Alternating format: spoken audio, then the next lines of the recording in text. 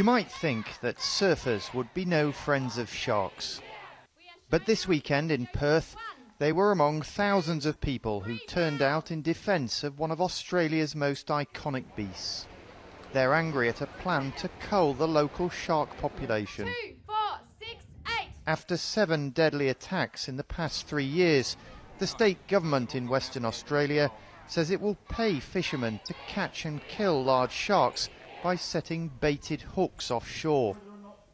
Environmentalists are not happy.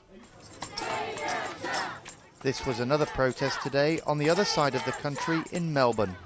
We're better than killing wildlife in vengeance. We need to use the science that's there to work with the science that's there to learn to live with these creatures instead of culling them. Without the sharks, there will be no future for humanity because they balance out the ecosystem, and every living creature in the sea is really important.